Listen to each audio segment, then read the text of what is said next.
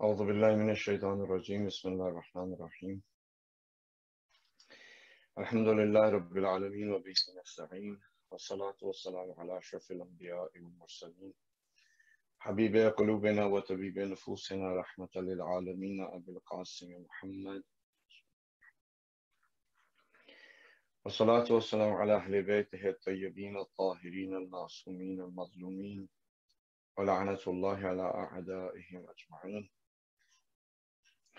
اللهم كن لوليك الحجة بن الحسن صلواتك عليه وعلى آبائه في هذه الساعة وفي كل ساعة وليا وحافظا وقائدا وناصرا ودليلا وعينا حتى تسكنه أرضك طوعا وتمتعه فيها طويلا برحمتك يا أرحم الراحمين اللهم صل على محمد ومحمد.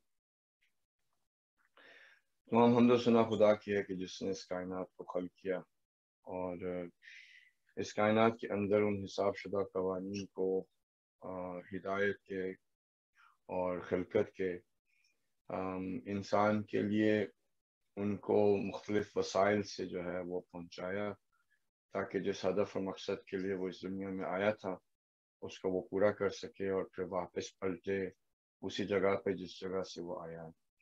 تو کل اگر آپ تھے اور آپ نے درس کو سنا تھا تو ذمہ داری کے اعتبار سے کہ ہمارا یہ ہدف کے اعتبار سے کہ کیا ہے وہ اس دنیا کے اندر وہ آپ کو بتایا تھا. آج جو ہے وہ اگر ہم اس ہدف کو پورا نہیں کرتے یا جو آج آپ کہہ لیں اگر 8 بلین لوگ ہیں تو اس میں سے زیادہ تر لوگ جس طرح سے دنیا کو دیکھ رہی ہیں جس طرح سے دنیا کے اندر وہ زندگی گزار رہے ہیں اس کے حوالے سے انشاءاللہ بات کریں گے.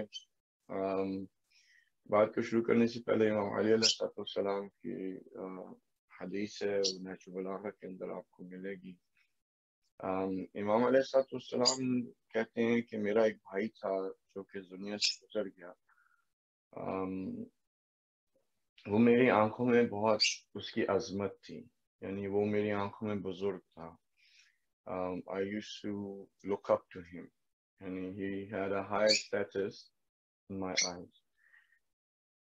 تو اگر اسی کو دیکھیں تو یہ بات بہت بڑی ہے کہ امام علی علیہ السلام کسی شخص کے لیے وہ حضرت مقداد تھے حضرت ابوذر تھے جو بھی امام کے اصحاب میں سے جو بھی بھائی جن کے بارے میں امام ذکر کر رہے ہیں تو یہ ایک بہت بڑے درجے کی بات ہے ایک مقام کی بات ہے کہ مولا موحدین امیر المؤمنین مولا کائنات باب العلم یعنی ان کی نگاہ میں کوئی شخص بلند ہو بڑا ہو. اور امام علیہ السلام ان کے اندر فلیکٹری نہیں تھی وہ کسی کو فلیکٹری نہیں کرتے تھے کیونکہ فلیکٹری جو ہے وہ ایک یعنی ایک فالسی ہے ایک غلط قسم کی چیز ہے کہ آپ کسی کو فلیکٹر کریں. لیکن یہاں پہ امام شخص کی بات کر رہے ہیں وہ امام اس کی عظمت کو ایک تو بتا رہے ہیں کہ وہ میری آنکھوں میں بڑا تھا. دوسری وہ اگلا جو ان کا جملہ ہے وہ بتا رہے ہیں کہ کیوں بڑا تھا. یعنی وہ حضرت ابوذر غفاری رحمۃ اللہ علیہ سلمان فارسی علیہ السلام یا اگر وہ ہیں ان کے ایک تو مقام کی بات ہو رہی ہے لیکن اس کے ساتھ ساتھ وہ بتا رہے ہیں کہ مقام ان کو حاصل کیسے ہو. یہ جو میرا بھائی تھا جو اس دنیا سے چلا گیا تو امام کہتے ہیں کہ اس وجہ سے وہ میری آنکھوں میں بڑا ہے بزرگ ہے اس کا ایک درجہ ہے. میں اس کو یعنی اس کی وجہ یہ ہے کہ اس کی آنکھوں میں دنیا چھوٹی تھی اور وہ ہوا کے مسائل سے لڑتا تھا اور ہوا یعنی اس کے اندر وہ مسائل نہیں تھے اس سے لڑتا تھا اور ان کے تابع نہیں تھا ہوائے نفس کے تابع نہیں تھا. تو دیکھیں اب اس جملے کو ذرا دیکھیں کہ ہم لوگ اس سے ایک اور اینگل نکالتے ہیں. ہم لوگ چاہتے ہیں کہ مثلا میری بھی اپنی خواہش ہے آپ کی بھی خواہش ہوگی کہ ہمیں پتہ لگ جائے کہ امام زمان علیہ السلام ہمارے ساتھ راضی ہیں یا نہیں یہ وہ ہمارے ساتھ خوش ہیں یا نہیں. یہ ہم سب کی خواہش ہے. تو اب یہ ہے کہ ظاہر ہے امام زمان علیہ السلام اس قید میں ہیں، غیبت کبریٰ میں ہیں، تو ہمارے پاس ان کے ساتھ دست رسائی نہیں ہے، تو ہم ظاہر ان سے پوچھ نہیں سکتے کہ امام آپ مجھ سے راضی ہیں، آپ نے لیکن کیونکہ اس تمام کے تمام ائمہ معصومین علیہم السلام ایک نور ہیں، تو جو بات امام علی علیہ السلام نے کی اس کے علاوہ امام زمان علیہ السلام کوئی بات نہیں کریں گے. کوئی جو امام علی علیہ السلام کے پاس معیار ہے کسی کا بڑا ہونے کا، بزرگ ہونے کا،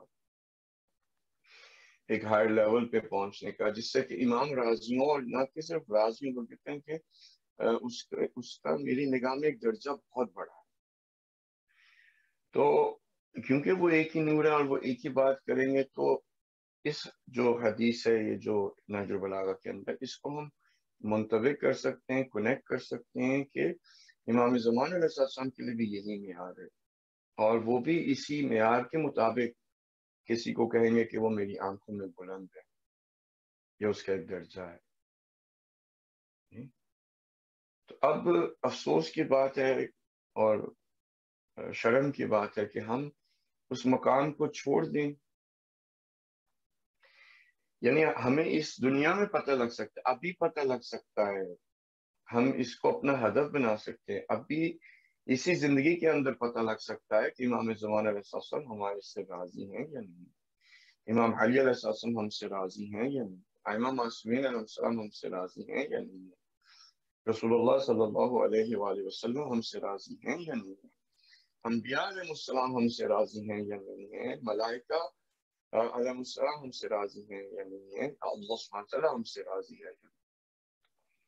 یعنی خدا کی نگاہ میں آیا ہمارا مقام بلند ہے یا نہیں ہے، ملائکہ کی نگاہ میں ہمارا مقام بلند ہے یا نہیں ہے، انبیاء کی نگاہ میں ہمارا مقام بلند ہے یا نہیں ہے، ائمہ معصومین علیہ السلام کی نگاہ میں ہمارا مقام بلند ہے یا نہیں ہے. یہ ابھی ہمیں پتہ لگ سکتا ہے، اور اگر ہم ویسی نہیں ہے کہ ہماری نگاہوں کے اندر دنیا چھوٹی ہو گئی ہے، یا پھر یہ ہے کہ ہوائی نفس کے جو مسائل ہیں ابھی بھی ہم اس کے اندر پھنسے ہوئے ہیں، تو ہمیں ابھی پتہ لگ سکتا ہے. یہ دیکھیں ایک حساب شدہ قانون،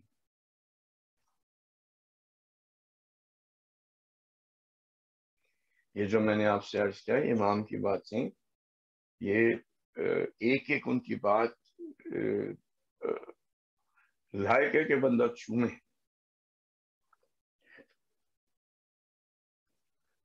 کہ ان کی باتوں کو انسان لکھ کے دیواروں پہ لگائے اور اس کو صبح شام دیکھے اور چومے.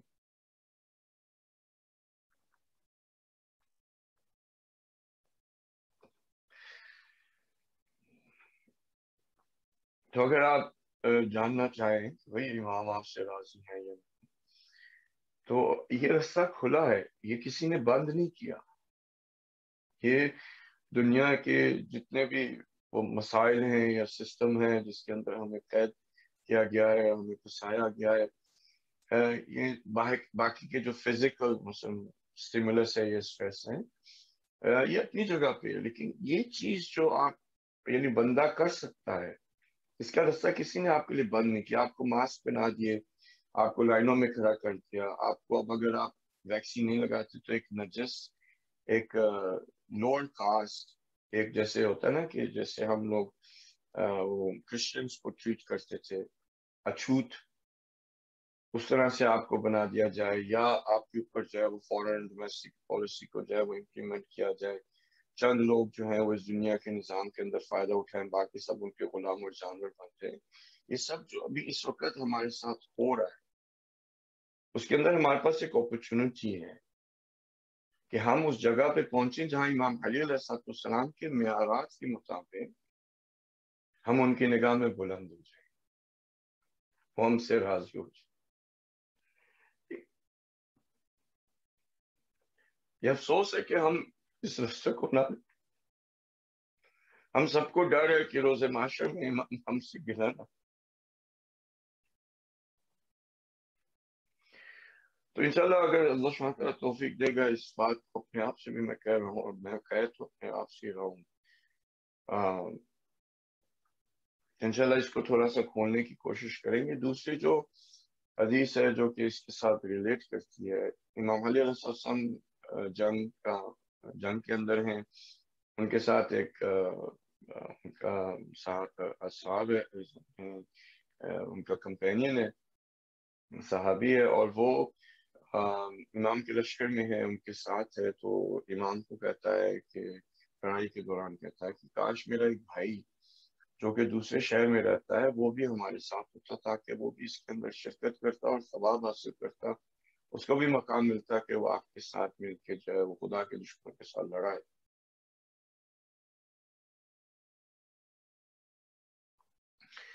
تو امام اس سے یہ پوچھتے ہیں کہ یہ جس بھائی کی تم بات کر رہے ہو جو دوسرے شہر کے اندر ہے، آیا وہ ہمارے خط فکری یعنی ہماری تھاٹ پیٹرن، ہمارے ورلڈ ویو کو رکھتا ہے یا نہیں؟ تو وہ شخص کہتا ہے کہ وہ رکھتا ہے. تو امام نے کہا کہ اگر وہ یہ رکھتا ہے تو ہر اس عمل کے اندر وہ شریک ہے، اس کو ثواب ملے گا جس کے اندر آپ کر رہے ہو یا میں، جو ہم نے اسلام کی.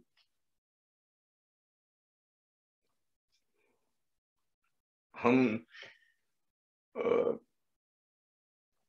فستو رب الکعبہ جو امام نے کہا جب ان کو ضربت لگی، یعنی جو وہ فلاح پائے، وہ جتنی جگہوں پہ جہاں جہاں پہ امام نے جو اسلام کلک کیا یا ان کے ساتھ مل کے وہ 4 شیعوں نے کیا، ہم اس کے ثواب سے محروم ہوتے.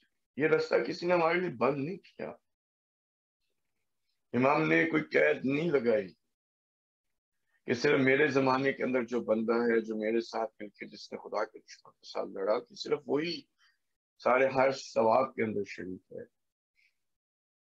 ہم کہتے ہیں کہ بھئی ہم اگر کربلا میں ہوتے تو یہاں پہ ہر روز عاشورہ اور جو ہر زمین کربلا ہے، یعنی یہ سلسلہ جاری ہے، یہ ختم نہیں ہوا، یہ زمان اور مکان میں قید نہیں. امام نے آپ کو بتا دیا، مجھے بتا دیا کہ اگر اس کا سوچنے کا طریقہ، اگر اس کا ورلڈ ویو جہان بینی، اگر اس کا مذہب ہمارا ہے جس راستے پہ ہم چل رہے ہیں، تو وہ خواہ اگر زمان اور مکان وہ نہیں بھی رکھتا جو ہمارا تھا، تو وہ ہمارے ہر ثواب میں شریک ہے، ہر کام میں شریک ہے، یعنی اس کو بھی وہی ثواب ملے گا جو آپ کو مل رہا ہے.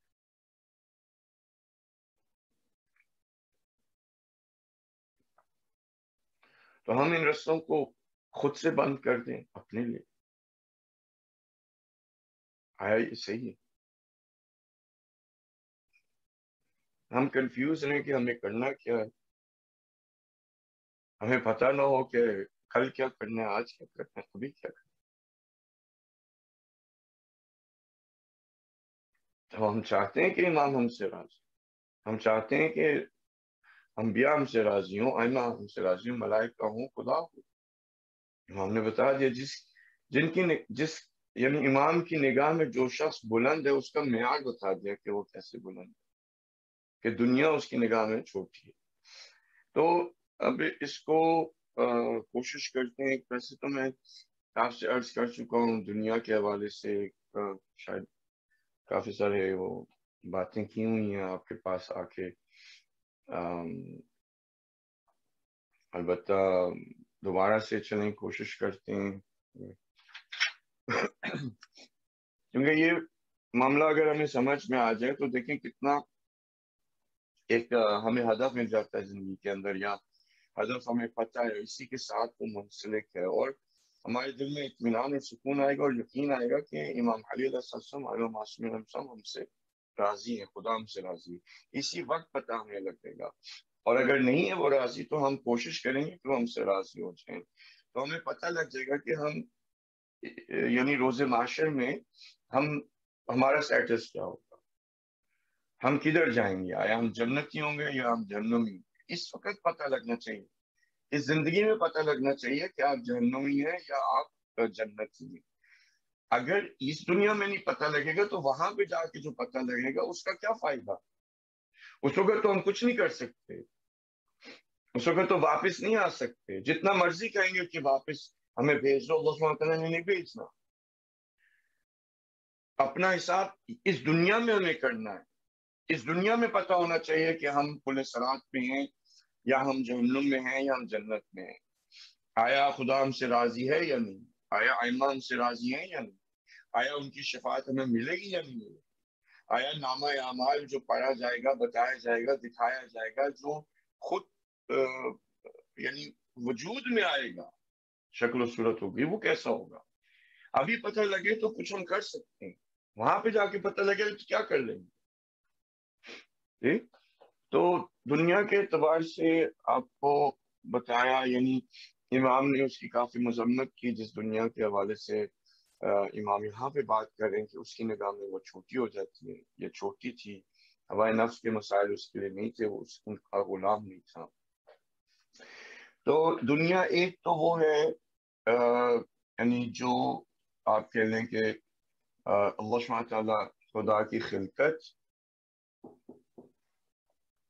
جو کہ خدا کی آیت ہے یا آیات، آپ جیسے بھی کہنا چاہیں۔ تو اس دنیا کی امام علیہ السلام نے مذمت جو ہے وہ نہیں کی، ٹھیک ہے؟ جو خدا کی بنائی ہوئی دنیا ہے، جو کہ اس کی خلقت ہے، جو کہ آیات ہیں، جس کے اندر اولیاء، اسی دنیا کے اندر اولیاء بنی، اسی دنیا کے اندر جو ہے وہ انہوں نے سبقت حاصل کی ایک دوسرے سے، اسی دنیا میں انہوں نے خدا کی عبادت کی، اسی دنیا میں انہوں نے حمد و ثنا کی۔ تو یہ جو خدا کی بنائی ہوئی دنیا ہے، اس کی مذمت ائمہ معصومین نے نہیں کی، اور یہاں پہ اس دنیا کا چھوٹا ہونا یہاں پہ بات نہیں ہو رہی، بلکہ خدا کی آیات کو دیکھ کے یہ دنیا وسیلہ بنتی ہے کہ خدا کی عظمت ہمیں درک ہو جائے، یعنی ہم اس کو سمجھ سکیں، اس کو محسوس کر سکیں، ٹھیک ہے؟ خدا کی عظمت جو ہے وہ ایک بڑھیا آئی تو اس نے رسول اللہ صلی اللہ علیہ وسلم سے کہا کہ مجھے کیسے خدا کی عظمت پتہ لگے؟ تو رسول اللہ صلی اللہ علیہ وسلم نے کہا کہ پہلے تم خدا کی مخلوق کی عظمت کو درک کرو، کہ خدا نے کتنی یعنی اس نے جو اس کی جو مخلوق ہے اس کے بارے میں سوچو، دیکھو، پڑھو، سمجھو۔ تو جب خدا کی مخلوق کی عظمت تمہیں درک ہوگی، سمجھو گی، پہچانو گی، معرفت حاصل ہوگی، تو اس کا جو بائی پروڈکٹ نکلتا ہے یا جو اس کا اثر ہوگا یا ریفلیکس ہوگا وہ یہ کہ ہمارے دلوں میں خدا کی عظمت جو ہے وہ بڑھے گی، ہم اس کو پہچان سکیں گے یا خدا کی عظمت کو محسوس کر سکیں گے۔ جب آپ یعنی یہ دیکھتے ہیں کہ اس کائنات کی وسعت کو دیکھتے ہیں، جب آپ اس نظام کو دیکھتے ہیں، جب آپ سائنس پڑھتے ہیں، بایولوجی پڑھتے ہیں، کیمسٹری، فزکس جب آپ پڑھتے ہیں، تو جب ان چیزوں کے بارے میں جو خدا نے خلق کی ہیں، اس کی انٹرکسٹیز، ان کی کنیکشن، ان کی جو ہے وہ جب آپ کو پتہ لگتا ہے تو یہ خدا نے جو چیز بنائی اس کی آپ گریٹنس کو جو ہے وہ محسوس کر رہے ہیں، اس سے آپ خدا کی گریٹنس محسوس ہو، ٹھیک ہے؟ تو یہ خدا کی بنائی ہوئی دنیا وسیلہ آیت ہیں جو اس کی عظمت کو جو ہے انسان جس سے کہ وہ درک کر پاتا ہے، ٹھیک ہے؟ تو یہ خود جو خدا کی مخلوق ہے یہ حمد و ثنا بھی کر رہی ہے، ٹھیک ہے؟ یہ خود زندہ ہے اور یہ مسلمان ہے، اس دنیا کے اندر صلاح بھی ہے، یعنی نماز ہے، پرندوں کی نمازیں ہیں، ٹھیک ہے؟ تسبیح ہے، جو خدا کی یہ مخلوق ہے یہ مغفرت بھی کر رہی ہے، دعا بھی کر رہی ہے اولیاء اللہ کے لیے، ٹھیک ہے؟ اور اس نے اپنا سر بھی جھکا دیا ہے، وہ خدا نے اس کو تسخیر کر دیا ہے انسان کے لیے، یعنی اس نے سر جھکایا ہوا ہے۔ تو اگر اب آپ ان چیزوں کو دیکھیں تو یہ بہت پیاری خدا کی مخلوق ہے، یعنی یہ کائنات جو ہے، جو یونیورس جو ہے، یہ خدا کی پیاری مخلوق ہے۔ یہ وہ نہیں ہے جس کی کہ امام بات کہہ رہے ہیں، جس کی کہ انہوں نے مذمت کی ہے، ٹھیک ہے؟ تو یہ آپ کو میں نے تھوڑا آسان کرنے کے لیے بتایا ہوا ہے، اور دوبارہ عرض کر رہا ہوں کہ جس بھی چیز کو آپ یہ ظاہری آنکھیں دیکھ لیتی ہیں، جیسے ابھی جو ہے وہ میں کمرے کو دیکھ پا رہا ہوں، فون کو دیکھ پا رہا ہوں، آپ یعنی باقی کی چیزیں ہیں، تو جس چیز کو بھی یہ ظاہری آنکھیں دیکھ لیتی ہیں وہ خدا کی بنائی ہوئی خلقت ہے، وہ اس کی دنیا ہے۔ اس کی مذمت نہیں. تو آپ سٹارز کو دیکھ پاتے ہیں, سورج کو دیکھ پاتے ہیں, ٹھیک ہے. آپ تو اس ڈیفینیشن کے مطابق جس چیز کو آپ کی آنکھ دیکھ لیتی ہے ظاہری, وہ خدا کی آیت ہے, ٹھیک ہے. اس میں اب گھر بھی ہیں, پیسہ بھی ہے, گاڑی بھی ہے, ٹھیک ہے. باقی یہ ساری چیزیں جن کو آپ کی آنکھ دیکھ سکتی ہیں, لائٹ ابزورب کرتی ہے, یہ خدا کی نشانیاں ہیں. صحیح. جو چیز اب دنیا جس کی مذمت کی گئی ہے وہ کیا ہے؟ دنیا کی جس کی مذمت کی گئی ہے وہ کیا ہے؟ تو وہ آپ سے عرض کیا تھا کہ وہ والی جو دنیا ہے وہ انسان نے بنائی ہے, ٹھیک ہے. اور یہ جو انسان نے بنائی ہے وہ میں آپ سے پہلے عرض کر چکا ہوں, کل کے درس میں بھی تھا, پرسوں کے درس میں بھی تھا, کہ انسان نے یہ جو دنیا بنائی ہے وہ بنائی ہے اس نے حسد کی بیس پہ, لالچ کی بیس پہ, ٹھیک ہے, تکبر کی بیس پہ. صحیح.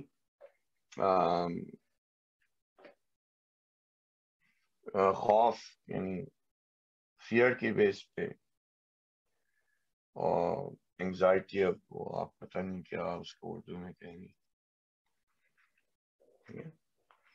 تو یہ جو دنیا انسان خود بنا رہا ہے, ابھی آپ سسٹم دیکھ لیں, ایروگنس کے اوپر اس نے بنایا ہے سسٹم انسان نے. اب وہ ڈیموکریسی ہو جائے, وہ کیپٹلزم ہو جائے, سوشلزم ہو جائے, مارکسزم ہو جائے, ٹیکارٹین ہو جائے, وہ لبرل ڈیموکریسی ہو جائے, وہ کچھ بھی ہو, آپ کو شاید وہ حصہ نظر نہیں آ رہا, لیکن یہ میں نے عرض کیا تھا کہ یہ پہلے سے بھی بات کر چکے ہیں, بولا بھی ہوں, حسد لالچ, آپ کو اب ازبر ہو جانا چاہیے. تو یہ جو ابھی اس وقت جو دنیا کا جو نظام ہے جس طرح سے وہ بنایا گیا, وہ سب ان چیزوں کے اوپر ہے, ٹھیک ہے, جو کہ خدا کے نظام کے خلاف ہے. یہ انسان کا بنایا ہوا نظام ہے, ٹھیک ہے. اس دنیا کا جو اب انسان نے اپنے ہاتھ سے بنائی ہے حسد اور کبر کے اوپر جو سسٹم بنایا ہے, وہ کوئی بھی سسٹم ہو, ٹھیک ہے, اس سسٹم کی حقیقت کیا ہے, اس طرح کی زندگی کی, وہ جو ہے وہ قرآن سے دیکھتے ہیں. اور ٹھیک ہے, تو یہ جو چیزیں ہیں یہ آپ کو اس ظاہری عام سے نظر نہیں, اس کے آثار نظر آ سکتے ہیں, لیکن خود حسد جو ہے بندے کے جو اندر ہے وہ آپ کو نظر نہیں آئے.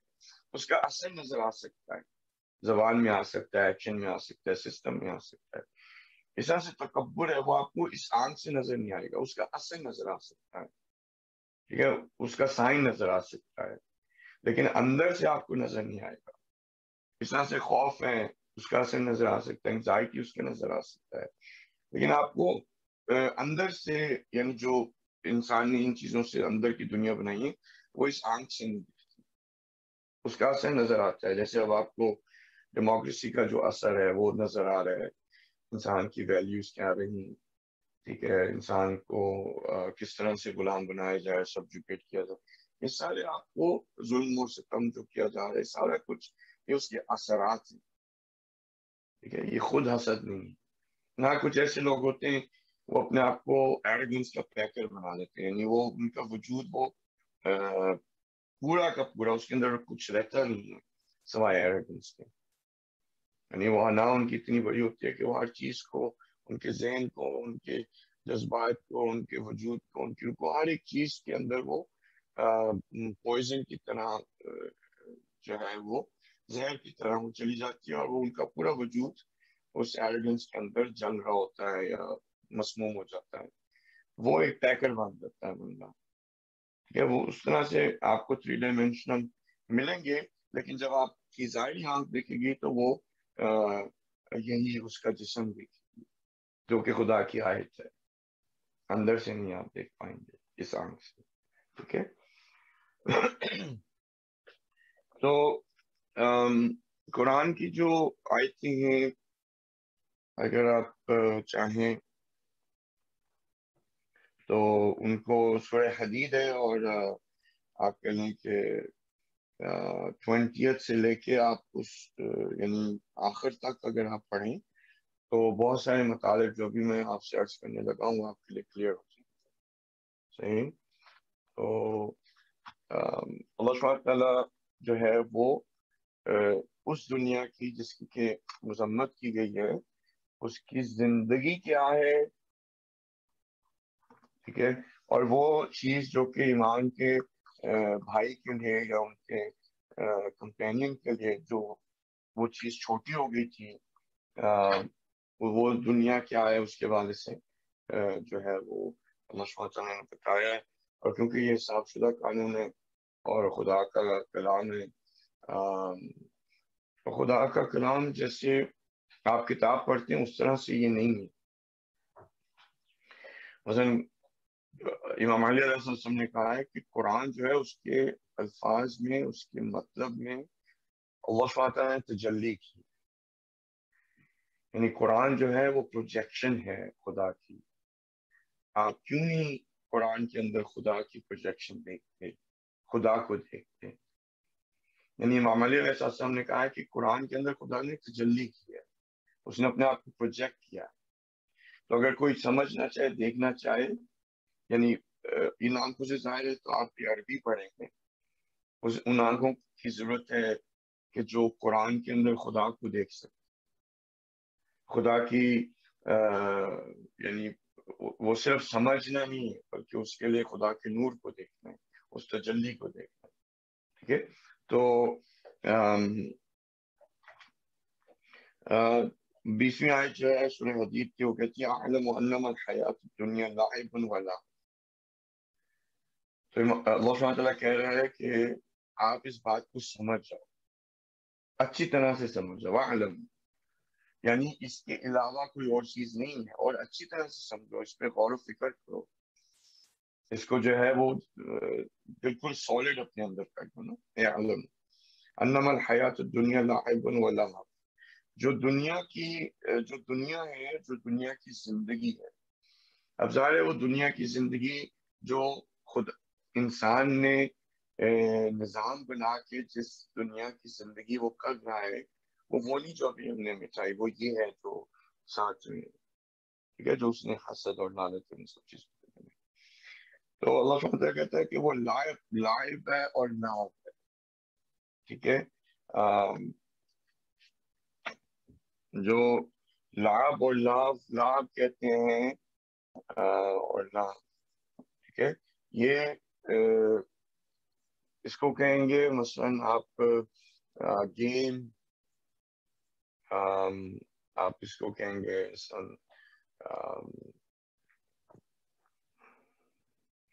جیسے کوئی بھی گیم ہوتی ہے جس کے اندر ایک ہارتا ہے ایک جیتتا ہے، ٹھیک ہے،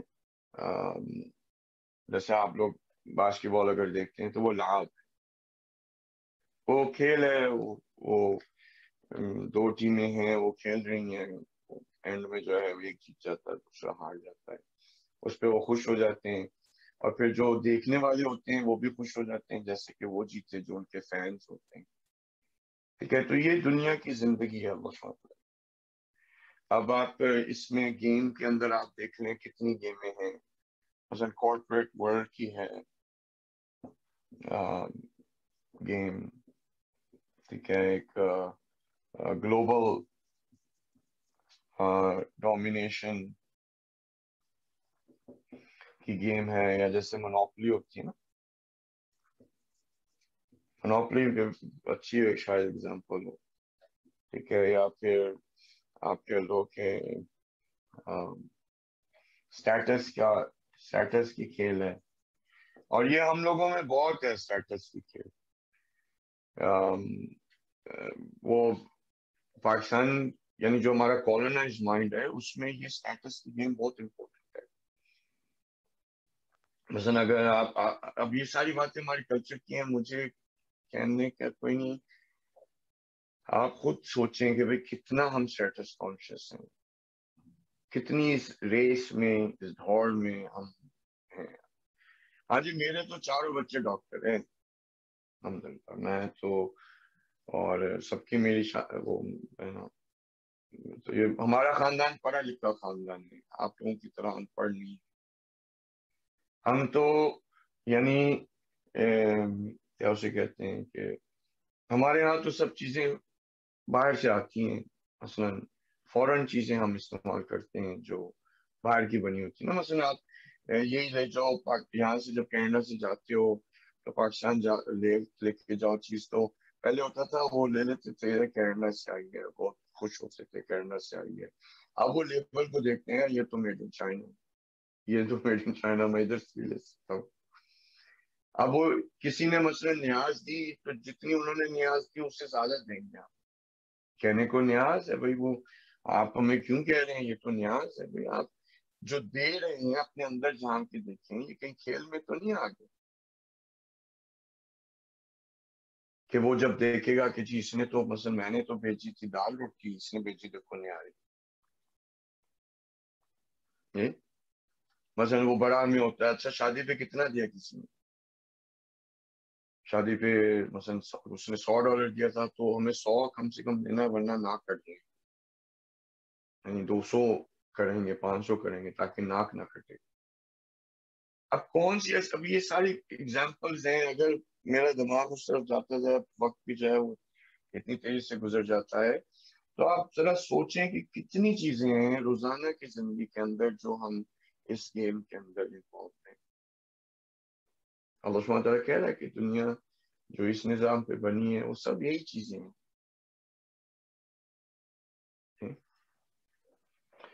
اور کارپوریٹ کی کھیل، کارپوریٹ ورلڈ میں پھر یہی جو ہے وہ دین میں بھی آ جاتی بات. سینٹروں میں یہی گیم کھیلی جا رہی ہوتی ہے، گندی پالیٹکس. وہ اس کو کہتے ہیں یہ دینی کام. بھائی دینی کام کہاں سے ہو گیا؟ یہ تو دنیا کی کھیل ہے. نام اس کھیل کا اپنے سینٹر اور میوزک چیئرز رکھا ہوا ہے. یہ کوئی امام حسین کی تو یہ جگہ نہیں ہے، یہ تو یہ جی میرا سینٹر ہے، یہ اس کا سینٹر ہے. نام جو ہے وہ ائمہ کے رکھ لیتے ہیں اور ادھر میرا سینٹر ہے. یہ ہمارا سینٹر تو اتنا بڑا ہے، مثلا وہ ٹیکسس میں چیزیں بڑی ہیں تو وہ بڑے فخر سے بتا رہے ہوتے ہیں ہمارا تو اتنا بڑا ہے سینٹر.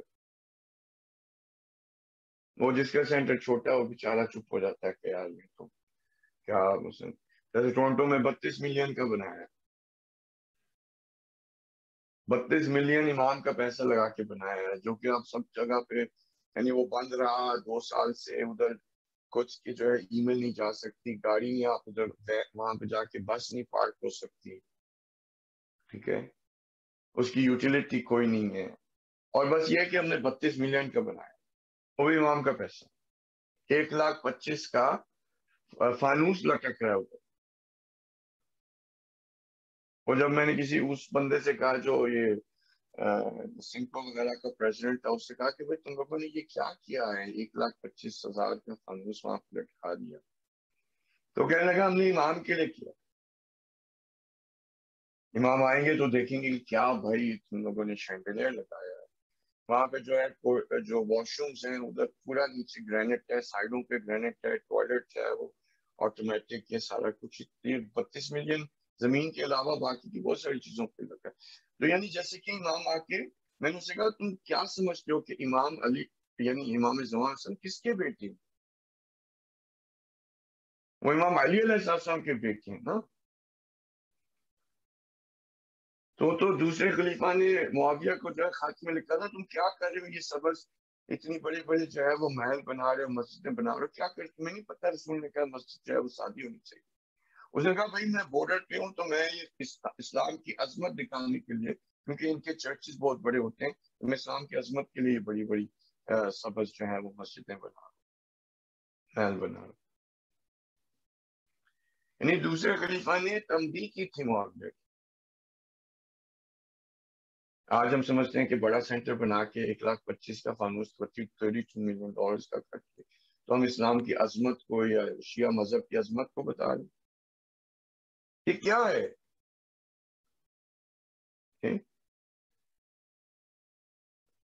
شیعوں کا وہ ڈاکٹر جو ہے بہت اس نے نام کر دیا. وہ ڈاکٹر خود دیکھیں فاسق فاجر ان لوگوں کا مثلا ایجنٹ سب اس کے زبان سے جو ہے وہ کیونکہ ڈاکٹر ہے وہ ایک ریسرچر بن گیا جی شیعوں کی. وہ دیکھو اس نے کتنا زیادہ اس نے شیعوں کو جو ہے وہ بڑا بنایا. یہ ہمارا حال ہے. یہ دنیا جو ہماری نگاہوں میں بڑی ہوئی ہے، یہی لاپ، یہی گیمیں، یہی کھیلیں.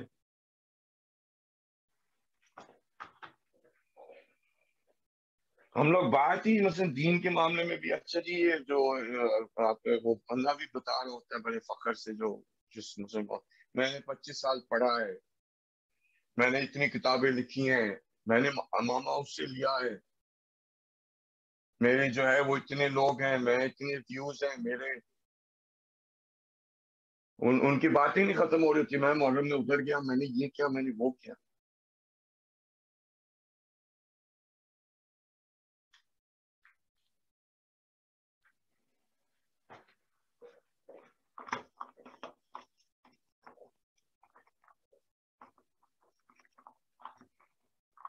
لاف جو ہے وہ اس چیز کو کہتے ہیں کہ جس کا کہ کوئی that does not have any purpose, then higher purpose، جو فضول چیز ہو، مثلا فضول چیز کہ جس کی کوئی ویلیو نہ ہو، جو ویسٹ آف ٹائم، اس کو لاف کہتے ہیں. سرگرمی مثلا،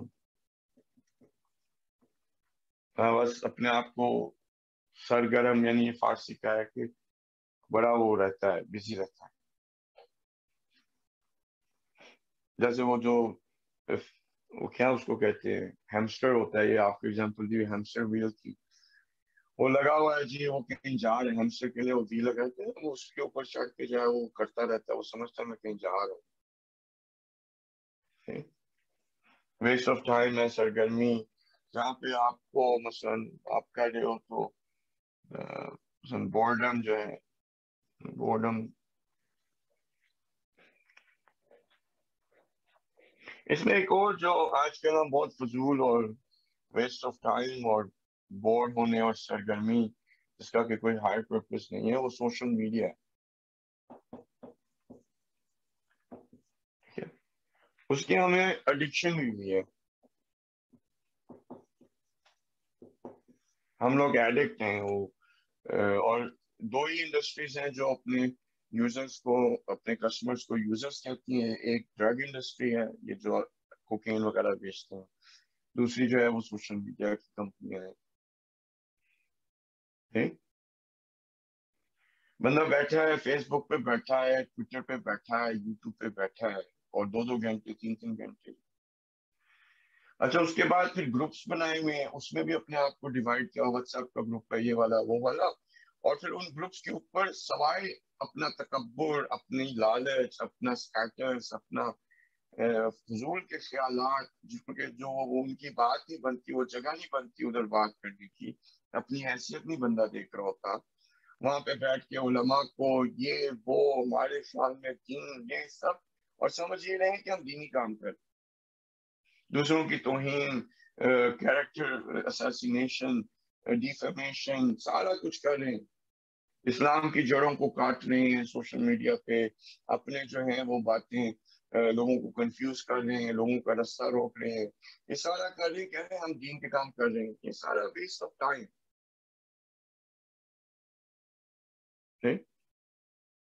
یہ لاو ہے.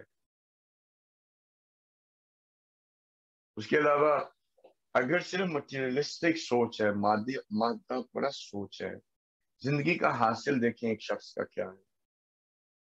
اس کی زندگی لاو میں گزری یا اس کی زندگی کا کوئی مقصد اور ہدف تھا. اس کے حاصل کو دیکھیں. جو بندہ ہے اس نے یعنی وہ اسکولنگ کی، پھر جو ہے ڈگری لی، پھر جو ہے شادی ہوئی، پھر بچے ہوئے، پھر ان کی جو ہے وہ شادیاں کی، ان کو پڑھایا، پھر شادیاں کی، پھر ان کے پوتے ہوئے، سارا کچھ اس کے 70 80 سال کی زندگی کا حاصل دیکھیں.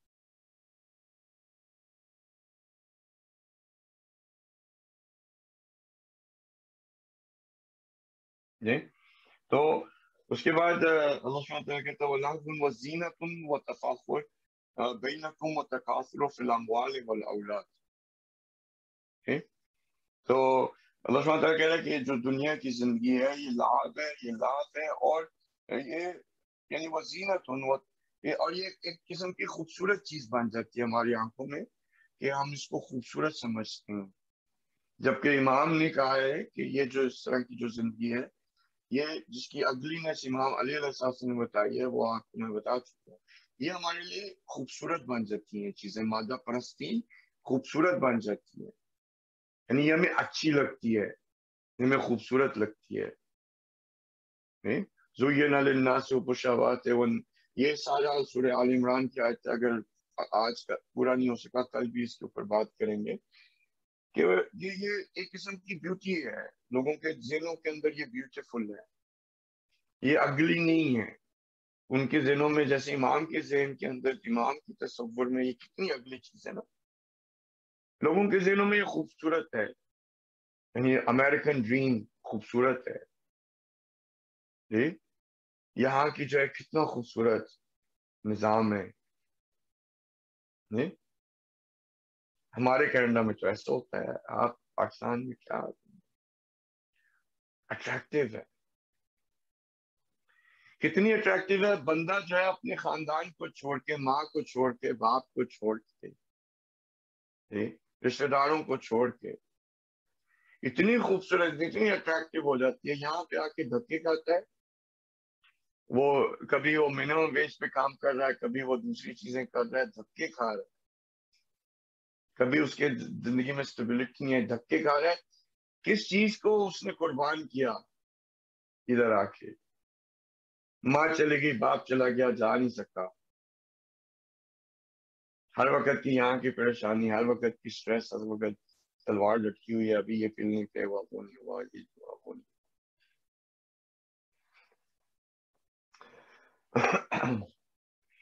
وَتَفَاخُرَ بَيْنَكُمْ وَتَكَاثُرٌ فِي الْأَمْوَالِ وَالْأَوْلَادِ، اور فخر، ایک تو زینت ہے، اس کے اوپر سے فخر کرتے ہیں، یہ میرے پاس یہ ہے، میرے پاس وہ ہے، تمہارے پاس یہ نہیں، تمہارے پاس وہ نہیں، فخر کرتے ہیں۔ مثلا اگر یہاں پہ بندہ جو ہے وہ بلو کالر کا اس کا جاب ہے، تو وہ جو ہے پاکستان میں بتا ہوگا جیسے اس کا وائٹ کالر ہے نا، حتیٰ آپ کے ہی ملک کے اندر ایسے سینٹر ہے وہاں پہ یو ایس کا فلیگ بھی لہرا رہا ہے، وہاں کا جو ریزیڈنٹ عالم ہے وہ بندے کی فائنینشیلس کو پہلے کہتا ہے مجھے دکھاؤ، فائنینشیل اسٹیٹمنٹ دکھاؤ، پھر میں تمہیں ممبرشپ دوں گا، ورنہ ممبرشپ نہیں دیں گے۔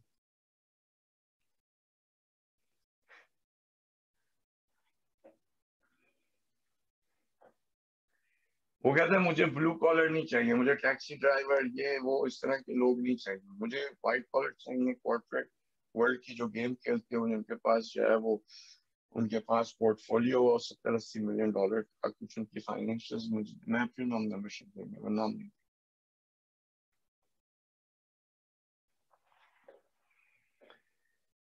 فخر کرتے ہیں بینکم وتکاثر فی الاموال والاولاد، کن چیزوں پہ کہ بھی ہمارے پاس اتنا پیسہ ہے، یہ ہماری اتنی اولاد، اس کو کاؤنٹ کرتے ہیں، ان کی اس کی کثرت کو بتاتے ہیں، وہ کاؤنٹنگ میں لگے رہتے ہیں، کاؤنٹنگ کرتے رہتے ہیں، ہمارے پاس اتنا، ہمارے پاس اتنا۔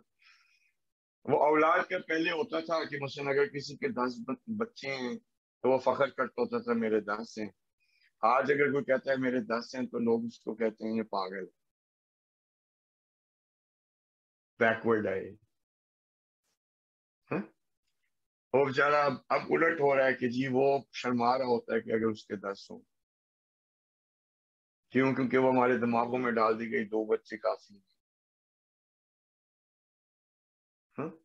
تو لیکن یہ ہے کہ اب جو ہے وہ کوانٹٹی اولاد کے اوپر نہیں فخر کر رہے ہوتے ہیں کیونکہ اب وہ رہی نہیں، ان کی جو ڈگریز ہیں اس پہ فخر کرتے، دو ہیں ہمارے بچے لیکن دونوں پڑھے لکھے، فخر کر۔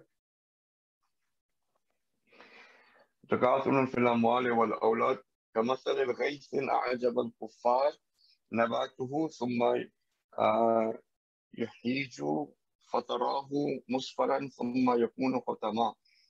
تو اللہ سبحانہ تعالیٰ یہاں پہ مثال دے رہا ہے ان ساری چیزوں کی، وہ کہتا ہے کہ یہ ایسی ہے جیسے جب بارش پڑتی ہے نا، جب ایک فصل ہوتی ہے، بارش پڑتی ہے تو جو کھیتی کر رہا ہوتا ہے، جو فارمر ہوتا ہے، وہ بڑا خوش ہو جاتا ہے کہ دیکھو میری جو ہے کھیتی کتنی وہ گرین ہو گئی ہے جب وہ بارش پڑتی ہے. اس کو یہ نہیں پتا کہ تھوڑی دیر کے بعد آگے وہ کہہ رہے ہیں، اللہ تعالیٰ کہہ رہا ہے کہ جب تھوڑی دیر گزرتی ہے تو وہ یلو ہو جاتی ہے.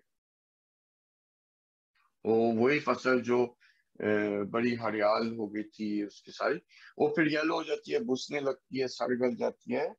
ہاں جی. اور پھر وہ صرف یہ ایندھن بن جاتی ہے آگ کا. کتنی پیاری مثال ہے کہ بھئی یہ ساری چیزیں جو ہیں اس وقت بندہ خوش ہو رہا ہوتا ہے، اس وقت فخر بھی کر رہا ہے، وہ گیم بھی کھیل رہا ہے، وہ لاس میں بھی لگا ہوا ہے، ویسٹ آف ٹائم کر رہا ہے، کلنگ ٹائم کر رہا ہے. ٹائم اس کو مار دیتا ہے نا، وہ کر رہا تھا ٹائم کو کل، وہ ٹائم اس کو کل کر دیتا. وہ اپنا مادہ پرست مٹیریل ورلڈ ویو کے ساتھ، جہان بینی کے ساتھ بڑا اپنا فخر کر رہا تھا، میں پروگریسو ہوں، میں کوئی بڑی چیز ہوں، مجھے زیادہ سمجھ میں آ گئی، میں بڑا ہوں، سسٹم کو سمجھ رہا ہوں، میں جو ہے یہ سارے بیکورڈ یہ سارا. اس وقت وہ بندہ، وہ فارمر خوش ہو رہا تھا کہ دیکھو میری فصل کتنی اچھی.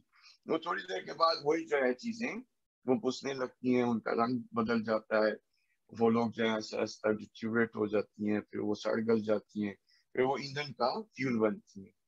وہی ساری چیزیں جس پہ اس دنیا کے اندر وہ رہ کے بڑا فخر کر رہا تھا، وہ کاؤنٹنگ کر رہا تھا، وہ گیم کھیل رہا تھا، وہ سارا کچھ وہی چیزیں پھر وہ آگ کا باعث وہ وہی چیزیں اس کے لیے پھر عذاب قبر بنتی ہیں.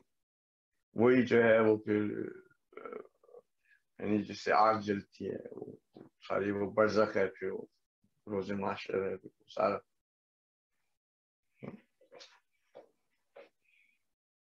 وفی الآخرت عذاب شدید، اور آخرت کے اندر ان لوگوں کا بہت بڑا عذاب ہے. یا اب آپ یہ نہ سمجھیں کافروں کی بات ہو رہی ہے، یہاں پہ بات ہماری اور آپ کی ہو رہی ہے. یہ اس شخص کی ہو رہی ہے کہ جو اس دنیا کی زندگی کو اس طرح سے گزارنا ہے. ٹھیک ہے. تو جن لوگوں کے لیے رضوان ہے یا مغفرت ہے، وہ لوگ اور ہیں جو اس طرح کی زندگی نہیں کر رہے.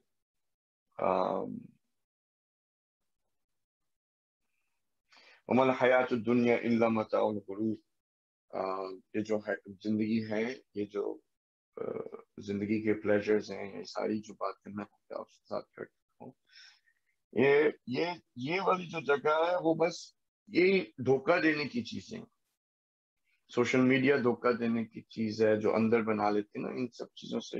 یہ بس یاد رکھیے گا یہ والی ساری. یہ سب اپنے آپ کو لالچ میں، حسد میں، کبر میں، انگزائٹی میں، فیئر میں، سب چیزیں جو جس طرح سے ہم اسٹیٹس کی ریس، یہ ساری چیزیں جو میں ابھی آپ کے ساتھ آلموسٹ 1 گھنٹے سے بات کر رہا ہوں، یہ سب دھوکہ دیتی ہیں،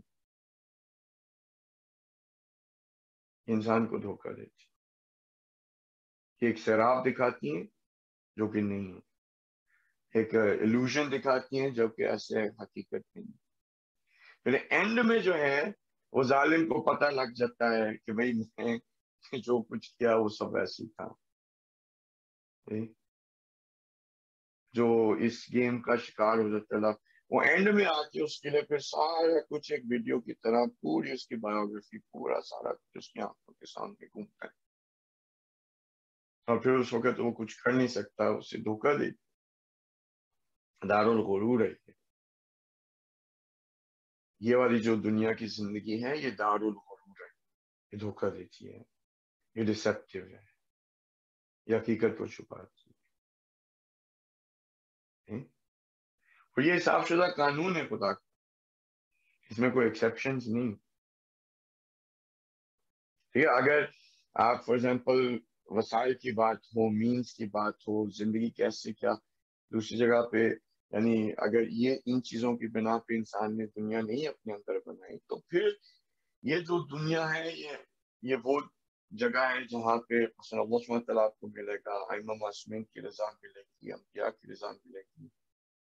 ٹھیک ہے. آپ کو اپنا ہدف اور مقصد ملے گا، اور آپ خدا کی نعمتوں کو استعمال بھی کریں گے کیونکہ آپ کے پاس صحیح راستہ ہوگا ان کے استعمال کا. آپ کو دھوکہ نہیں کوئی دے سکے گا. آپ کے پاس بصیرت ہوگی، آپ دنیا کے اندر رہ کے اللہ سبحانہ تعالیٰ کی آپ کے ہر ایکشن، ہر عمل عبادت بن جائے گا. آپ کا رزق حقیقت میں عبادت بنے گا، آپ کے بچوں کو پالنا، اپنے بچوں کو پالنا عبادت بنے گا. یعنی یہ ساری چیزیں جو ہیں پھر وہ عبادت میں شمار ہوں گی. تو میرے خیال سے بات ظاہر چہرے تو میں دیکھ نہیں پا رہا. آخری دو چار چیزیں ہیں اس کے حوالے سے بات کریں گے، باقی کل بھی انشاءاللہ اسی کے اوپر بات کریں گے. دیکھیں آپ کو مجھے جو ہے وہ اگر چاہیے کہ ہمیں پتہ لگ جائے زندگی کے اندر کہ امام ہم سے راضی ہیں یا نہیں، تو اس دنیا کو جو خدا نے جس کی مذمت کی ہے، امام نے جس کی مذمت کی ہے، اس دنیا کو اگر اندر بنایا اس کو توڑ دیں. ٹھیک ہے، اگر ہمارے ذہنوں کے اندر اس کی کوئی ویلیو بن گئی ہے یا وہ ہمارے لیے بڑی بن گئی ہے، اس کو اپنی ذہن کے اندر چھوٹا کریں. اگر چھوٹا کر لیں گے تو ایسا نہیں ہے کہ یعنی کہ آپ کوئی چیز لوز کریں گے. آپ کوئی چیز لوز نہیں کریں گے. حسین آئمہ معصومین علیہ السلام کے پاس پیسہ تھا، کافی پیسہ تھا. امام سجاد علیہ السلام کے پاس بہت پیسہ تھا. امام سجاد علیہ السلام نے جو ایک جگہ پہ دیکھا 50,000 غلاموں کو خرید کے آزاد کیا تھا. پھر ان کی زندگیوں میں بہت ساری جگہوں پہ آپ کو ملے گا کہ 2 لاکھ 3 لاکھ درہم کسی نے مانگے، امام نے کہا ٹھیک ہے دے دو. امام جعفر صادق علیہ السلام نے مثلا پورے شہر کی مدد کر لی، ان کے پاس ہے، کوئی سائل ان کے در سے خالی نہیں جاتا تھا. انہوں نے محنت اور کوشش کی، انہوں نے رزق حلال کمایا، انہوں نے بزنس کیا، بلکہ اس حد تک کہہ دیں کہ نوکری جو ہے وہ ایک مکروہ کام ہے.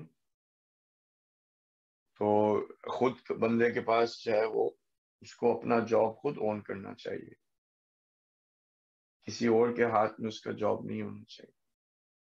تو انہوں نے کوشش کی، انہوں نے کام کیا، انہوں نے ان کے پاس پیسہ تھا لیکن ان سے فخر نہیں کیا.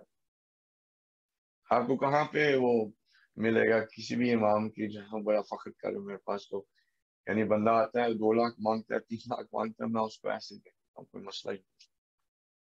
کہاں پہ انہوں نے کیا؟ ائمہ کے پاس اچھی اچھی سواریاں تھیں، انہوں نے فخر کیا اس بات پہ کہ میرے پاس اتنی اچھی سواریاں ہیں.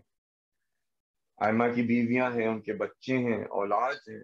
کہیں پہ آ رہے کہ تم کون ہوتے ہو میرے ساتھ بات کرنے والے، میرے تو 33 بچے ہیں، میرے تو 20 بچے ہیں، میرے تو 15 بچے ہیں، یا میرے پاس اتنا پیسہ ہے، میرے پاس اتنے گھوڑے ہیں، میرے پاس اتنی زمینیں ہیں، میرے پاس اتنا بزنس ہے. کہاں پہ کیا ہوں؟ اتنا انہوں نے اس بات کو کم رکھا، اتنا نیچے رکھا کہ آج 250 سال کی ان کی جو ٹوٹل زندگی ہے، ہمارے دماغوں میں یہ امپریشن آ گیا جیسے سارے غریب ہے یا نہیں. جیسے ان کے پاس پیسے ہی نہیں تھا، وہ تو بالکل جیسے کچھ بھی نہیں ہوتا نا بندے کے پاس، ایسے ہی پھر رہا ہوتا ہے، پتہ نہیں کیسے وہ صبح و شام کرتے تھے، روٹی کہاں سے آتی تھی. جیسے معاذ اللہ وہ خمس پہ رہتے تھے، یہ صرف خمس پہ ہی رہتے تھے، یعنی اور کوئی خان شان نہیں تھا ان کا، کہ لوگ آ کے بس ان کے گھروں کے پاس آ کے پیسے جو ہے چھوڑ جاتے تھے اور آئمہ جانا.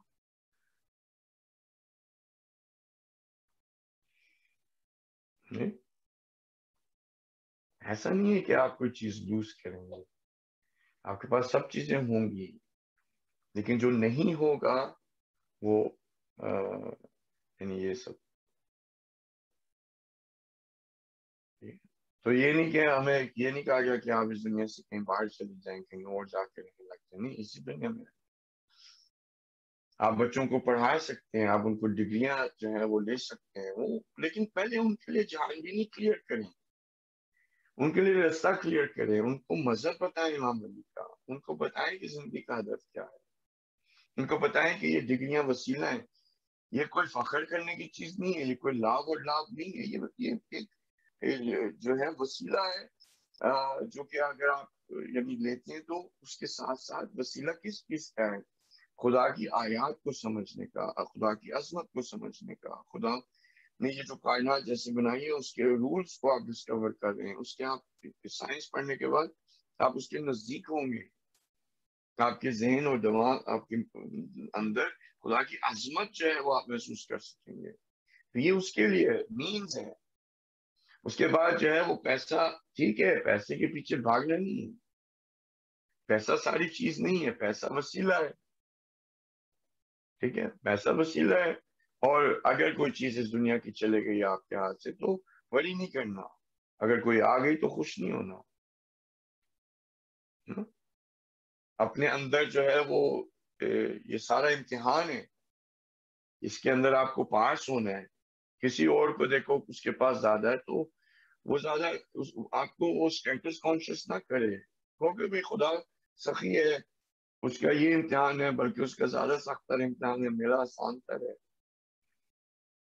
کہ جب فائنینشیل ایکوالٹی کی بات ہوتی تو ایمان ہے کہ اپنے سے نیچے والوں کو دیکھو، نہ کہ اوپر والوں کو دیکھو. ہم ہمیشہ اوپر والوں کو دیکھ رہے ہوتے ہیں. مائیں بھی ہماری زندگی میں ہر وقت کیا کہ اس کزن کو دیکھو، اس کو دیکھو، اس نے کتنا پیسہ کما لیا، اس نے کتنا بڑا گھر کر دیا، اس نے کیا کیا، اس نے، تم کیا کرو. بھائیوں کے درمیان میں وہ مائیں ایک دوسرے کے وہ کہہ رہی ہوتی ہیں، دیکھو وہ کہاں چلا گیا.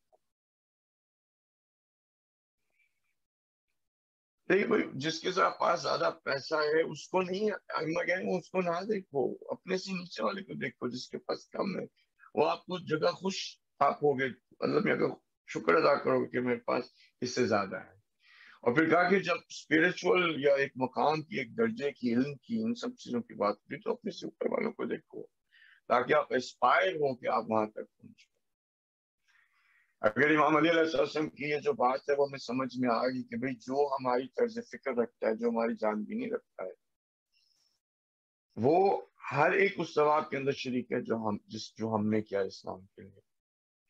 تو اگر فار ایگزامپل ایک بندہ ہے، اس کے پاس فار ایگزامپل دینی زیادہ ذمہ داری ہیں، اس کے پاس حوضہ ہے، اس پر جو عالم ہے وہ دیکھے کہ ٹھیک ہے، اللہ سبحانہ تعالیٰ مجھے اس امتحان میں نہیں ڈالا، لیکن اگر میری طرز فکر امام علی کی ہے، مذہب میرا امام علی کا ہے، سوچنے کا طریقہ میرا امام علی کا ہے، ورلڈ بھی میرا امام علی کا ہے، تو جو وہ ثواب کما رہا ہے وہ ثواب مجھے بھی آئے گا، میں بھی اس کے اندر شریک ہوں. مجھے کیا ضرورت پڑے کہ میں اس کی تعمیر کروں.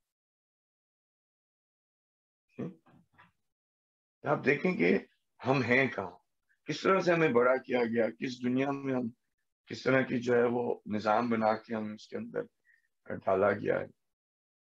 ٹھیک ہے، تو انشاءاللہ تعالیٰ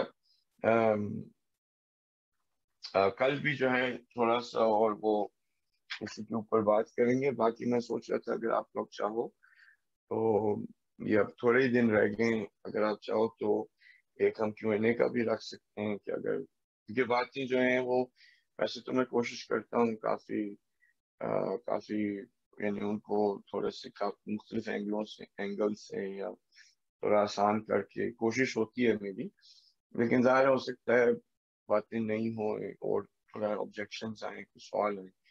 اگر آپ چاہو تو ایک ہم گھنٹہ جو ہے وہ صرف سوالوں کے لیے رکھ سکتے ہیں. آپ بات کر لو آپس میں، اگر آپ کرتے ہو تو انشاءاللہ کر لیں گے. باقی اللہ سبحانہ تعالیٰ جو ہے وہ ہم سب کے پاس اب کلیئرٹی آ جانی چاہیے. اور میں اپنے آپ سے بات کر رہا ہوں کہ اگر یہ سب چیزیں میرے نگاہ میں کم ہو جائیں تو امام کی نگاہ میں بلند ہو جاؤں گا، جیسے عرض کیا میں رسول کی نگاہ میں بلند ہوں گا، ملائکہ کی خدا کی نگاہ میں بلند ہو جاؤں گا. تو اس سے بہتر اور خدا کی کیا اپرچونٹی، کیا نعمت کہ بندہ اس دنیا میں جان سکے. اور وہ حسرت ہے کہ ہم امام علی کے ساتھ ہوتے ہیں، کیا امام حسین کے ساتھ، وہ رستہ ہمارے پاس ہے اس وقت. پریکٹیکل میں آپ کو بتایا سارا کچھ کہ اگر ہم وہ سوچ رکھ لیں، وہ جہان بینی رکھ لیں، طرز فکر رکھ لیں، اس رستے کو پہچان جائیں تو ہمیں یہ سب کچھ مل سکتا ہے انشاءاللہ. اللہ تعالیٰ ہماری کوششوں کو قبول کرے. اس نے ہمیں بہت ساری توفیقات دی ہیں، خدا ہمیں عمل کرنے کی توفیق عطا فرمائے. خدا کا شکر ادا کرتے ہیں کہ اس نے ائمہ معصومین علیہ السلام جیسے ہمیں استاد دیے اور پیار کرنے والے دیے، رؤوف امام دیے، کریم امام دیے. اور وہ کریم امام، رؤوف امام جو اس وقت قید میں، خدا کس طرح سے اس کی قید کو ختم کر دے، ہم ان کو اپنی آنکھوں کے سامنے دیکھ سکیں. بسم اللہ الرحمن الرحیم. وَلَا يَحْسَبَنَّ الْإِنسَانُ نَفْسَهُ إِلَّا الَّذِينَ آمَنُوا وَعَمِلُوا الصَّالِحَاتِ وَتَوَاصَوْا بِالْحَقِّ وَتَوَاصَوْا بِالصَّبْرِ.